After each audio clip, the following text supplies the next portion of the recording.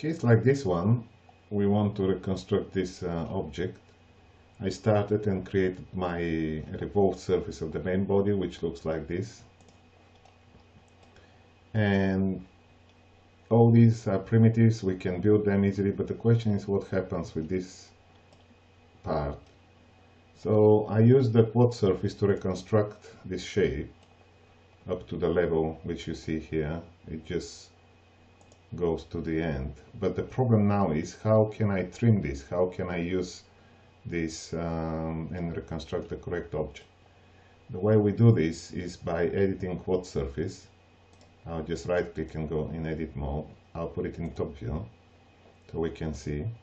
So now I don't need currently revolved surface. My goal is actually to extend this and make it bigger, and we'll learn how to do this. I just double click on this edge to select the whole edge chain and make sure that the snap mode is off, because now we will no longer work on the mesh. We don't want to stay on the mesh but just go inside the body.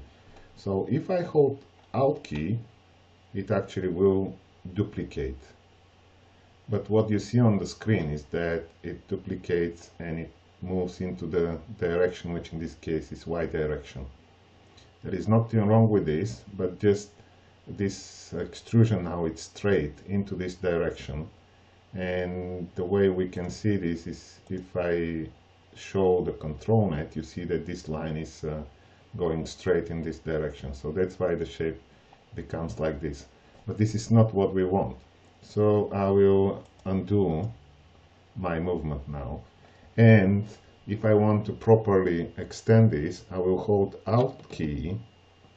Also, we'll keep holding the Control key. So I hold both keys down, Control and Alt. And then I can come to my line, hold the left mouse button and start dragging.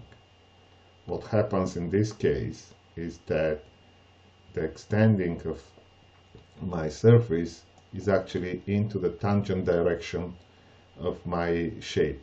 In this way I can reconstruct the shape in a better way, so it can extend and get into the other model where we can apply trimming easily.